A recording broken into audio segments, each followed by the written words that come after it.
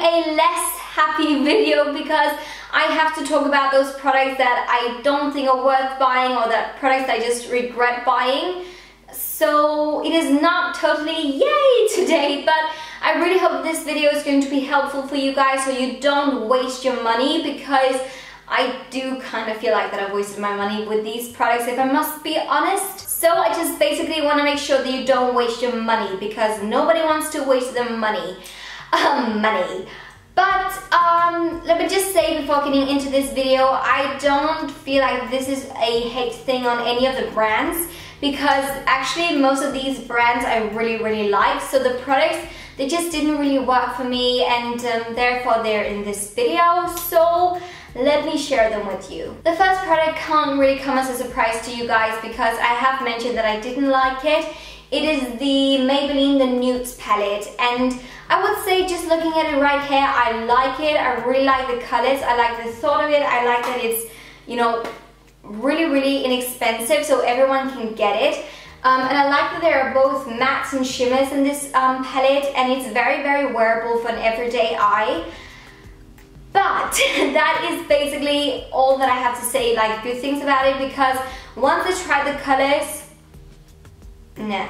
I did a first impression, like a drugstore first impression, where I tried out this one and it just didn't work at all. I mean, the colors were not pigmented at all, and they were very difficult to blend as well. So just overall, I just didn't like it. I have been trying to work with these shades actually after the video, and I still don't like it. I mean, the matte shades in this one, they're okay, but nothing to like go crazy about. So I just don't think this palette is worth the money. If you want a good drugstore nude palette, go for the L'Oreal one. I actually really like that one compared to this one. It is much better, but this is just, nah.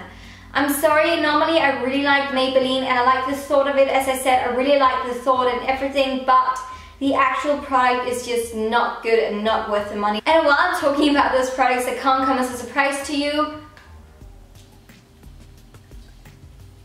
it stinks like hell. Really, I hate the scent of this bronzer. It is the Maybelline Dream Sun Bronzing Powder in the color 02 Golden. And I must say, I did buy it on a whim, and I bought it when it was on an offer, because I was like, wow, it looks nice. Getting the sun, bronze, something. It smells so horrible. Why is it that scented? It seriously smells so bad. Oh my god.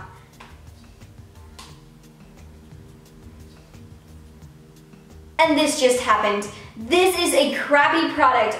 I'm so sorry, Maybelline. I don't know what's happened, but just look. It just fell out.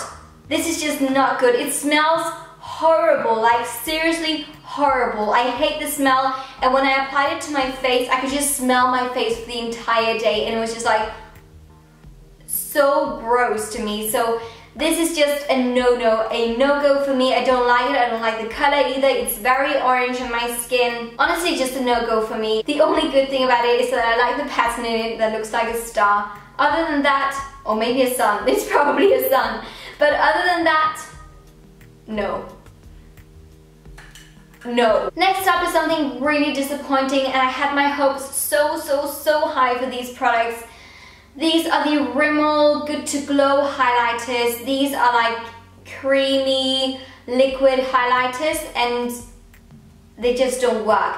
I bought all 3 shades because I was like, oh, that is so exciting. That must be like the Birger shimmering skin perfectors kind of things, but they're not. The thing about them is that I tried to apply them in different ways. I've tried to apply them as highlighters just on the cheekbones, and honestly, when you apply them to the cheeks, they dissolve your makeup, so it looks like they've got like weird stuff going on, so they can't be like applied on top of your makeup. I tried to use them as a primer, didn't work either. My face just looked weird, and my foundation wouldn't set like correctly on my skin. I have no idea how to make these work. I've tried different ways, and it just doesn't work. If you want some liquid highlighters, go for Birger or something like that, because that is so worth the money. I've tried them now and they are on point. So these, no, something else, yes. The next thing is a nail polish, and let me just say, I do like the brand. It is from Essie. This one is called Tying the Knottie. It was from their bridal collection and it looks so beautiful. It just,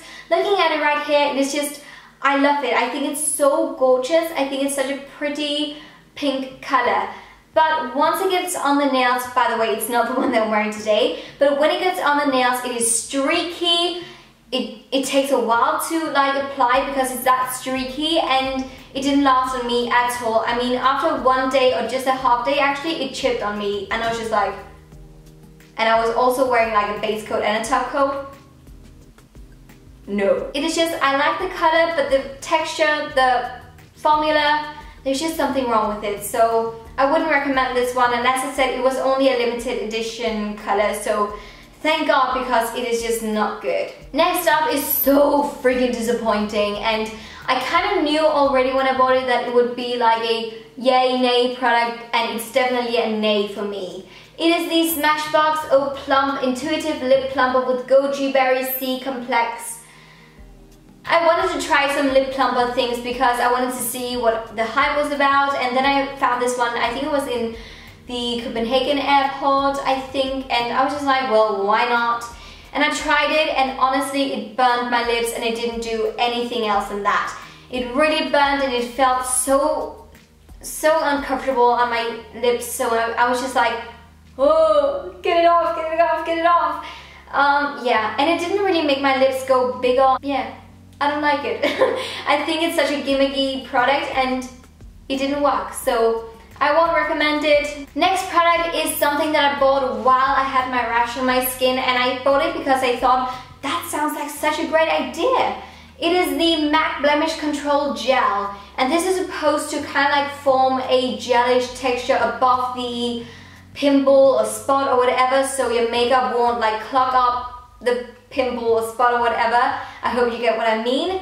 And it didn't really work at all. I just didn't like it on my skin, and it actually really irritated my skin, and yeah, I just didn't find any good things with it at all. I just didn't feel like that it worked on my skin, and it didn't make my like pimples go away or anything like that. So yeah, blemish control, not so much. The next product is something that I've only tried out a couple of times, and I've just been disappointed every single time because I think it's very dry in texture, and I don't really feel like that it does what it's supposed to do.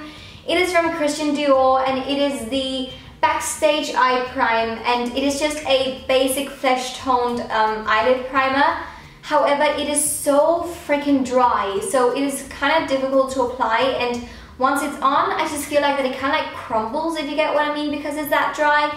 So it doesn't really make my makeup last much longer or make my eye makeup like glide on smoothly. I just didn't like it. It looks pretty. As you know, don't judge the book by its cover. Honestly, I don't think it's worth the money. If you want a creamy eye base, go for MAC's Paint Pots or Bobbi Brown's cream shadows. They are much better if you ask me. This is just not worth the money, and it's very expensive. It's Dior. So yeah, not worth the money. Lastly, but for sure not least, I think I've saved like the worst product for last. I hate this product, seriously, and it's also the first product that I tried from this brand, so it's not the best kind of like way to meet this brand. It is from Aussie, and it is the Miracle Dry Shampoo. No! This actually felt like that it made my hair even greasier than before, and it just didn't do anything good to my hair. It made it look wet and greasy, and it made it clumpy, if you get what I mean, like a really bad texture to the hair, because normally I do like dry shampoos because they give a bit more volume. This just made my hair look greasy and feel like ugh. And also the scent, I hated the scent. So this is just not good. There's so many other great dry shampoos out there. Batiste, Kerastase, Learn Better Stuff Sing. There's just so many great dry shampoos out there. This is not one of them. Actually, I think I'm going to throw it out, and there's like probably well over half bottle left. I can't. And with all of that negativity, let's finish on a positive and say that these are only like a few products. I love so many products. These are just not worth the money if you ask me, and they've just disappointed me as well. So if you ask me, there are way better products out there, and yeah, these were just not worth the money or the hype. And And if you found this video helpful in any way, please give it a thumbs up and subscribe to my channel if you haven't already. And I just want to say thank you so much for all of your support and all of your lovely comments and so on. Thank you for watching. I love you all. Bye!